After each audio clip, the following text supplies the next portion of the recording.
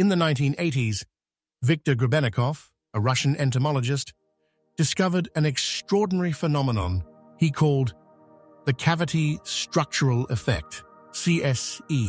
His experiments with bee nests and insect shells revealed structures capable of creating anti-gravitational force fields.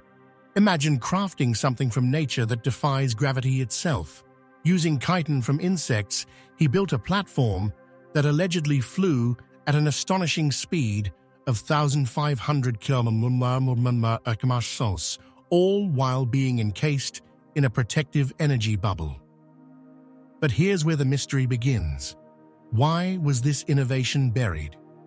After a failed patent attempt, Grebennikov published a detailed book to share his findings. Yet just before its release, something remarkable happened. Hundreds of critical images and schematics mysteriously vanished from the book. Was this groundbreaking discovery erased intentionally, hidden from the eyes of the world?